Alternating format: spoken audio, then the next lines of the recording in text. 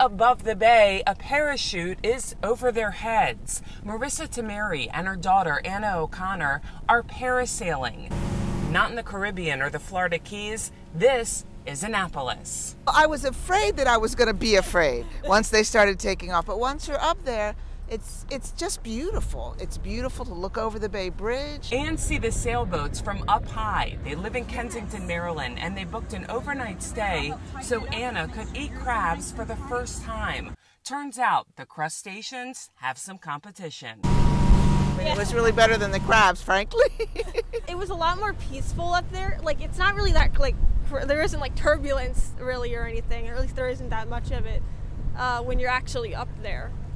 And I was worried about my glasses when I was up there, before I came up, but honestly, that wasn't really that bad. I went up with General Manager of Z Flight Watersports, Audra Emmerich. Oh, it is so peaceful. Look at this. And you don't have to hold on. You're totally different than the boat ride.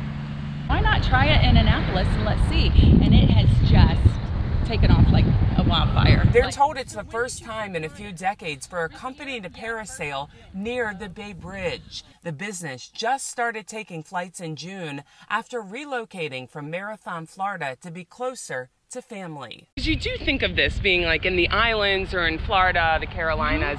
Why did you want this beautiful view of the Chesapeake? Well, it's something different. You know, if you don't have a boat, you know, up here you're not really on the water or don't have the means or the connection to that. This gives everybody the opportunity to be on the Chesapeake Bay.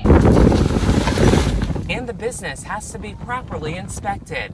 We have to get, you know, signed off with the FAA to be able to fly. We have Coast Guard inspections. You know, you're on a drug test consortium. It's really regulated. The boat is built for parasailing. This is a winch right here. This is in the bottom of the boat, okay? And that's where all the spool of the line go.